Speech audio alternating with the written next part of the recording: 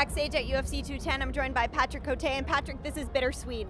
Obviously, you came out to fight, and then you surprised us all by placing your gloves in the center of the octagon. How long had you known that this would be your last fight? Since maybe a couple of months, you know, more since like my little daughter was born. You know, that's a lot of things changed. Not in the training, you know, I came here well prepared. I wanted to win, but that was a decision. Win or lose, that will be my last fight. Even if I just sign a new fight, a contract, a 4-fight deal, maybe Sean Shelby not going to be happy, but it is what it is. I have to think about myself. I have to think about my health, and I'm going to take care of my family now.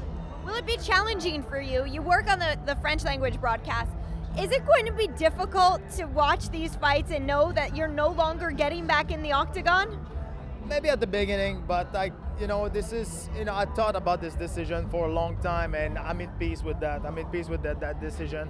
You know, I don't take this decision by emotion because of the loss. You know, I knew it before that win or lose, that will be my last fight, so I'm okay with that. Well, you've been fighting since UFC 50 when you faced Tito Ortiz. Yeah. Was that sort of where your life changed? Is that the biggest moment in your UFC career, or do you feel like there's something else that stands out?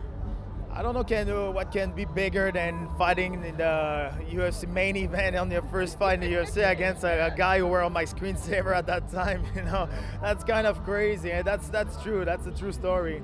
So yeah, for sure that was. But you know what? That was an opportunity that I took. You know, I don't believe in chance in life. It's they offer me that fight, and I took that opportunity, and that's why I'm here today. That's why I have the life I have today, because I took it, and I was. Had the balls to take this opportunity. Yeah, you took the opportunities, but us fans were the one who benefited. We got to see you compete all of those times in the octagon. Patrick, it's always been a pleasure to watch you perform, but an even bigger pleasure to work with you. You've always been a professional and a gentleman. Thank you for everything. We look forward to seeing you on that broadcast team. Thank you very much.